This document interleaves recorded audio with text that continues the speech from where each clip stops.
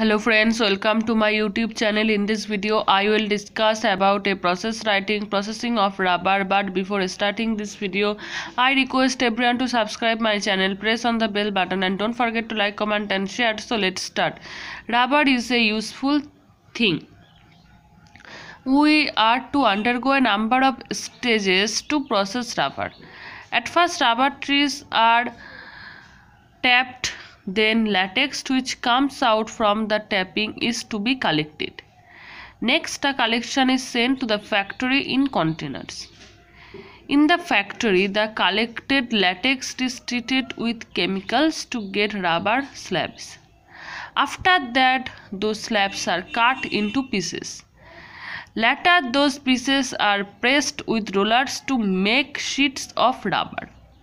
The sheets are then treated in a smokehouse. The sheets are then dried. The smoked and dried sheets are then packed in bales. At last, the packed bales are shipped to different places and countries for sale.